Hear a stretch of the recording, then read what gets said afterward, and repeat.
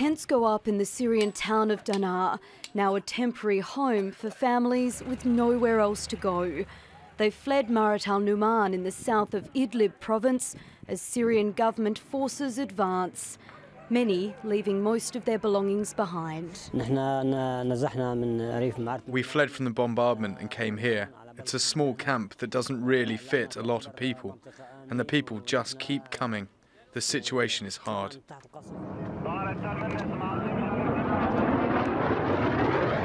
Since the start of December, nearly 250,000 people have been displaced from Idlib, the last rebel-held area of Syria. Most are women and children. Many have fled by road. For others, fuel shortages have stopped them from getting away. Some are trying to seek shelter in Turkey, but they're not being allowed to cross the border. This comes on top of the displacement figures that we had from the end of April to the end of August, where more than 400,000 people have been displaced. So what we have is a displacement crisis on top of another displacement crisis. President Bashar al-Assad has vowed to recapture rebel-held areas. Shelling and airstrikes backed by Russia have intensified, forcing aid agencies to suspend operations in the area.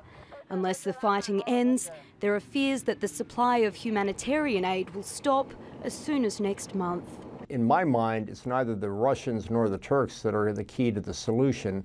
The key to the solution is the international community getting involved in this and putting pressure both on the Syrian regime in Russia and Turkey for a resolution that doesn't cause massive human loss of life or a humanitarian catastrophe. Allahu Akbar! Allahu Akbar! The violence goes against an August ceasefire deal and international calls for a de-escalation, but the Syrian government says recapturing the province is just a matter of time. Nicola, Gage, Al Jazeera.